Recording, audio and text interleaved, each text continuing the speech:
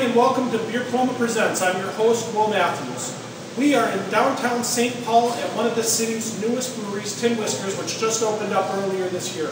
We're going to meet with Jeff, who's one of the co-owners of the brewery, and we're going to talk to him about what makes the beer so great. So grab a beer, kick back, and join with us. Prost! Okay, I'm here with Jeff. Jeff, thanks for hosting us today. Hey, thanks for having us. So tell us a little bit about Tin Whiskers. When did you guys get started?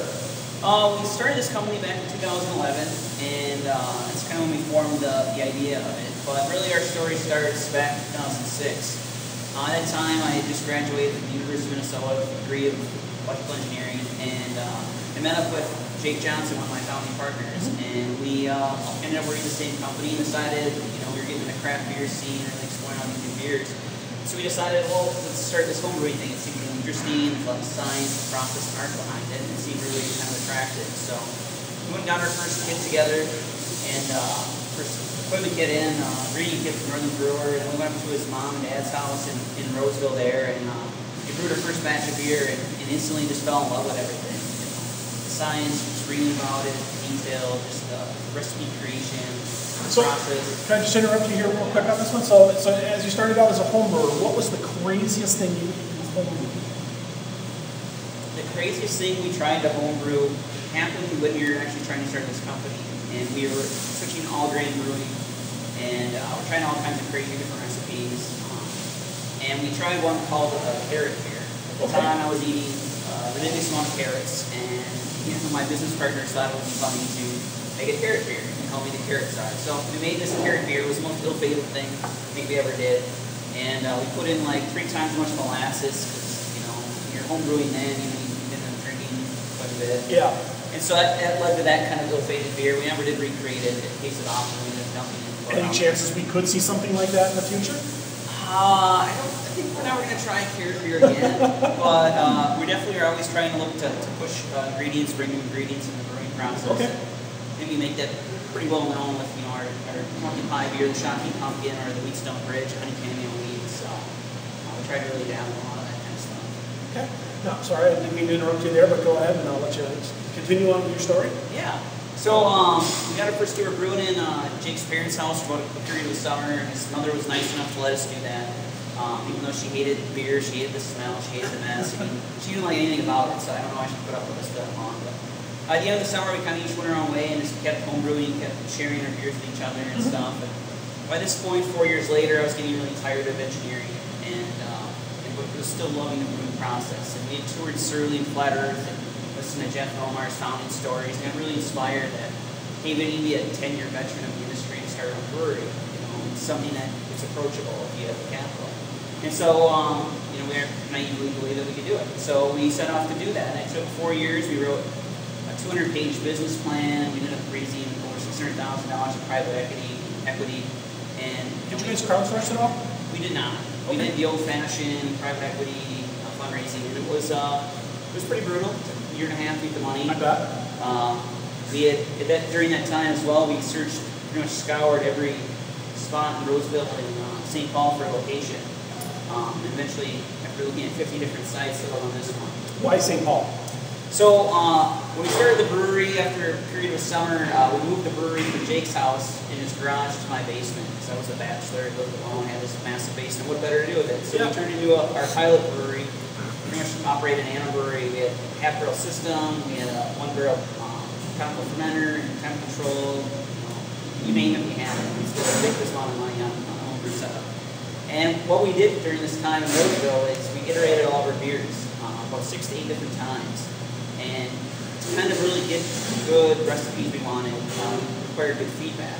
And at the time, we were working together at the same company downtown Minneapolis called Spectrum Design Solutions. So every Friday, I would bring beer in the morning from the parking ramp, block to the office, and hand it out to coworkers. And of course, it starts with getting a lot of Minnesota nice feedback. You're not getting a lot of anything critical. Yeah, it's a lot of people shaking their head. Yes, or this will do. Sugarcoat it, and so. In order for us to really become, great recipes, we decided to institute a beer school. So for about a period of summer, in the Wednesdays, we reserved a conference room in our office at like 5 p.m. And what we did is we brought in beers. We taught everyone about styles. We taught them about how to fill out the BJCP judging form. We taught them. We did a Siebel off-later kit, which is super interesting. I recommend, couple people come together, get a kit, it's really worth doing. And really, out of that, we pretty much train them to be beer testers and be competent in filling out judging sheets and stuff, and also on our recipes. So, the long story short is, in Roseville, we buy our water wholesale from St. Paul. Okay. And so, we believe strongly in the terroir of the water. The locality of it is a huge component to its flavor and its beer, and we spend all this time iterating on these recipes on St. Paul water and want to change that. Other criteria that we're into picking St. Paul is it's kind of laid back, old school feel. It's a strong brewing tradition. It's very much a neighborhood focused kind of city, and it's just unrepresented. I mean, up until the last 5 months, it's just flat earth and sun over here. Yep. So St. Paul was new. Yes, definitely. And now I actually see quite a few of them springing up here in St. Paul. So were you guys number 3 officially? Or of the new batch, we're the 4th one. You're the 4th one. Okay. Yeah, there was Bang, Bernie Brothers, Urban Growler, and us. Okay. Cool. Well, you guys have one of the most impressive social media campaigns I've ever seen from a brewery as of late. So let's talk a little bit about let's talk about a little bit about this guy that's standing back here behind me, because he's kind of a key component to your guys' social media campaign. Yeah. So I'm assuming that the robot's name is Tin Whiskers. Yeah. No, the robot's name is just simply Robot this time. Okay. So the robot has no name. It's just the robot. It's unnamed. At some point, maybe in the future, we'll hold some contests to name said robot. But until that time, he's just called Robot. So. Okay, so where did the robot? How did that come into play as part of the team? So it's kind of a little lengthy story. So the company Tin Whiskers is founded by 3 electrical engineers. And at the time, we all 3 worked at the same company, doing the same work on the same projects and stuff like that. So when we set out to brand the company, we wanted a strong theme or brand to tie it together, other than our affinity for craft beer. That strongest link between the 3 of us was our profession, our company background. So we wanted a name for that. So what we did is we did many happy hours with all our coworkers. Literally just went through engineering glossaries and just threw out names and solid pens and sticky and stuff. Ultimately, we settled on 3 names. We had Tin Whiskers, we had Holmes Brewing, and Logic Ale. Okay. And we worked with the graphic designer, we branded them all up separately, and then we presented them to friends, family, coworkers, strangers, and tested out what really got people excited. And Tin Whiskers was by far the big winner. So what does Tin Whiskers stand for? So Tin Whisker is actually a prominent legacy of the electronics industry. We use tin as one of our materials for soldering. And pure tin has this property where it grows fine tinctures on its surface. Okay. And scientists don't understand why this happens. It has something to do with the atom structure and how the atoms move around the process. Well, this problem causes short circuits on our circuit boards. These cause pretty much failures in the field. So ultimately that's what it means, that's what it's about, but it's a cool sounding name at times electrical engineering and stuff. And kind of to bring the engineering background and brand team forward in an approachable manner that's accessible to everyone, we decided to go with Robot. And kind of model it after why not a drinking robot. What better thing for a brewing company of engineers, So it kind of really tied everything together, gave a nice approachable image, and a really fun character for us to show off. Cool, yeah, I love the logo. It's very unique and very stylish and very modern. Yeah. It's something that you don't see a whole lot of from a lot of the other breweries that are out there. Yeah, totally. Okay, so now standing behind me, we're standing right behind the Tin Whiskers, the actual brewery itself here. So tell us a little bit about your brewery itself. So what kind of equipment you got standing back here? Yeah, so we have we bought all of our equipment brand new from Minnetonka Brewing Equipment out of Minnetonka, Minnesota here. We really like the equipment we saw at Lucid, 612, Big Wood. It just kept seeing the quality of it keep improving. So what we have back here is a 15-barrel brew house, 2-vessel. We have 5 15-barrel fermenters and 15-barrel bright. And based on our fermentation times and stuff, we can produce about 1,500 barrels of beer with the equipment we have back here. Okay. What do you have brewing back there now? Today we brewed our Wheatstone Bridge. It's our most unique offering at the moment. It's a honey cameo wheat beer, definitely one of our most popular beers. The honey and the cameo really blend well to give a nice pineapple note. So, okay. Otherwise in the tanks, we have pretty much every tank full. We've been at that capacity now for a couple months. So we have some IPAs, other pumpkin brewing, we got an amber, So yeah, we're doing good. But on average, how long does it take you to brew a batch from start to production? The active brewing takes roughly 10 to 12 hours, depending on how long it takes to clean. Our then production time, the fermentation time, takes anywhere for about pretty much 2 to 3 weeks for any of our ales, 5 weeks for our Ampere Amber, which is an Amber California Common, 8 weeks for our Pilsner. And our times take probably a lot longer than a lot of other breweries. We don't use any filtering. We didn't believe in it. We'd rather keep our beer natural and keep the flavors we intended to have in there, including yeast, moving forward. So we let the beer naturally mature to let the yeast naturally flock out, so it takes a bit longer. But we end up with a much better quality product. Pure beer, yeah, so to speak. Yep, totally. Now these three things back here, I don't normally see these in most breweries. Is this what is this standing back behind me here? So this is a carryover from the pile system in the basement we touched on. And so what we did is we upgraded the tanks to be a 1 barrel output size, and it's all tri-plant fitted and stuff like that. So this is our pilot plant that we use in the basement. And we're continuing to use that here at Tin Whiskers to pilot other beers, do some brewing exercises like single hop series of beers. And then we're even intending to someday in the near future open it up to home breweries within the neighborhood here. Okay. And really help drive home that this is a neighborhood brewery and really kind of drive some new growth and life into restaurant creation. Really support the home brewer community out there. Well, we really need that here in Minnesota. There's not a whole lot of places that do that yet. Yeah, you know, that's where we came from, and we're all about supporting them. So, now if there's one thing, if you had to start all over again, if there's one thing that you had to keep about this brewery, what would you keep? The one thing I would keep. What's the one thing that you would bring on with you to the next brewery? Oh, if I were to move? Yeah. Well, for one, we'll never move. This is going to always be our public face. It always intended to be the ideal taproom spot. You know, as our intend to grow and stuff, we kind of were looking at doing some contract brewing, and then moving forward to do a second brewing plant that's somewhere within the city of St. Paul or Roseville. Is there one thing out there that you would improve about this brewery if you had the chance? Money not being an object?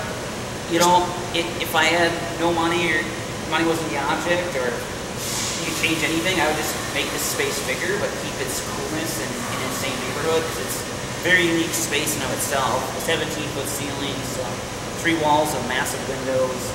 It's just very light and airy here, and that's what I loved about it, and it makes our perfect public space. Now, if somebody wanted to come in and do a brewery tour with you, when do you guys offer your tours? Typically do them Saturdays, usually by appointment. Some Saturdays I'll just do a standing 2 p.m. kind of tour, but feel free to email us. We're always more than willing to schedule a tour with you. Okay. And then how about taproom hours? So taproom wise, we're open Wednesday through Sunday. Wednesday and Thursday we're open from 4 to 10, Thursday 3, Wednesday and Thursday 4 to 10, Friday 3 to 11, Saturday noon to 11, and Sunday will be open noon to 5. There you go. So for you guys looking to come out here and check out their fine beers, those are the times.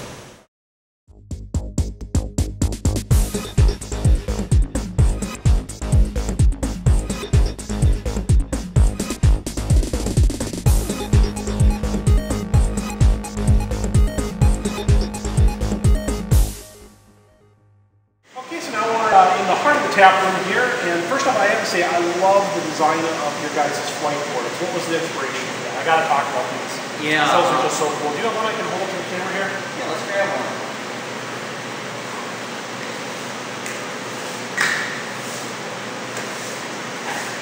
So they're made up. Now, were these actually circuit boards at one time?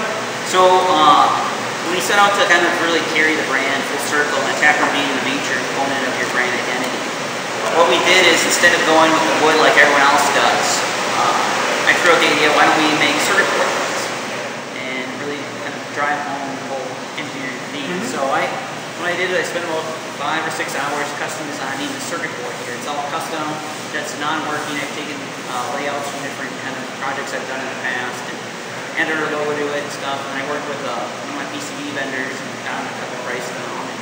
So we custom fabricated everything about it. My uncle that owns Branch Manufacturing helped cut out the plexiglass here, and then me and my family glued them all together and put feet on and stuff. So they're excellent. That's so creative. I mean, I love it. It's just part of that whole the Tin Whiskers experience.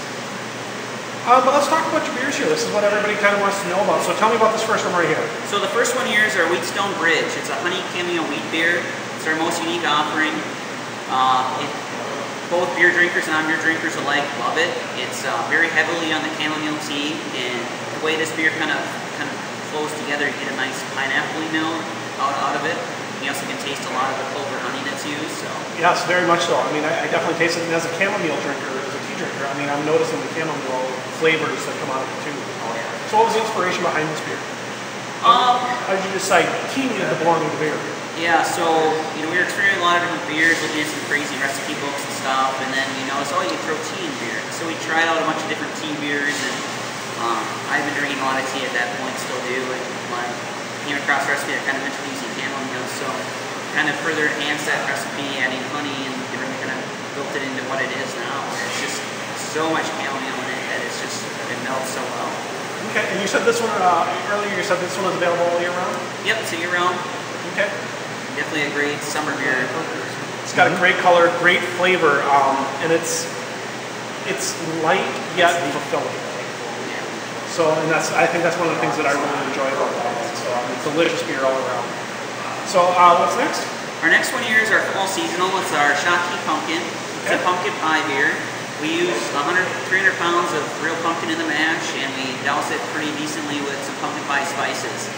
Like many of our beers, you'll find it to be very well balanced, very well complex, yet balanced. Your palate won't get tired of it. It's not really sweet. So kind of our theme, our philosophy of brewing our recipes. And that one's definitely a shining example of that. It's an extremely good example of that. There aren't a whole lot of pumpkin beers in Minnesota, so how did you guys decide to go about to say, hey, let's take a rest of the blue pumpkin beer? I mean, did you see the need for it, or? We did, and we really loved at the time drinking a lot of pumpkin beer. And, Mummy Train from Flat Earth being one of them that kind of really inspired us to try to make our own. And when we finally did, we really liked it, so we kind of bring it forward. Sounds good. What's the ABV on that one? That one comes in about 5.5%. 5.5. Okay.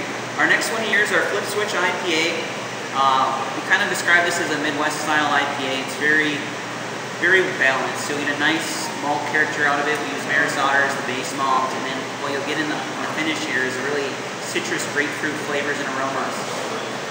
This beer still carries 64 IBUs in it, so it still packs a punch, but it's balanced enough that you can actually have a meal with it, and it really complements a lot of things nicely. Well, not only that, but after my first taste of this, I mean, I actually feel like I want another one of these, where a lot of IPAs I feel get way too over-hopped and out of balance, where I'm getting the hoppiness from it. I mean, the hop lovers will love this, but the people who want craft beer are going to want this too.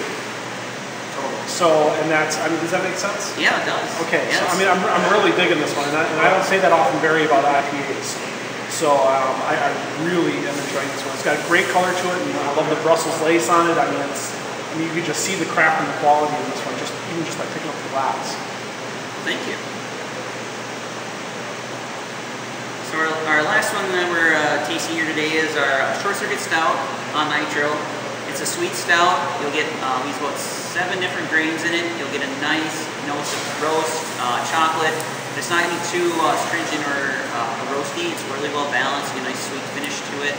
We originally designed this one to really go with, make a beer float. And it goes phenomenally with a really nice I bet that does sound good just saying it. So yeah. I had a question about this one, but I can't remember what it was. So, and what's the ABV on this one? That comes in at 5.3. Okay. What's your strongest beer that you have? Our strongest is our IPA. It comes in at 6.2. 6.2? And that was this one, right? Yep, the Flip Switch IPA. We try to keep most of our beers in the 5 to 6 range, just because you can drink more than one of them. You're not getting too intoxicated. Enjoy yourself. Okay, Struggling Wit from Reddit asked a question.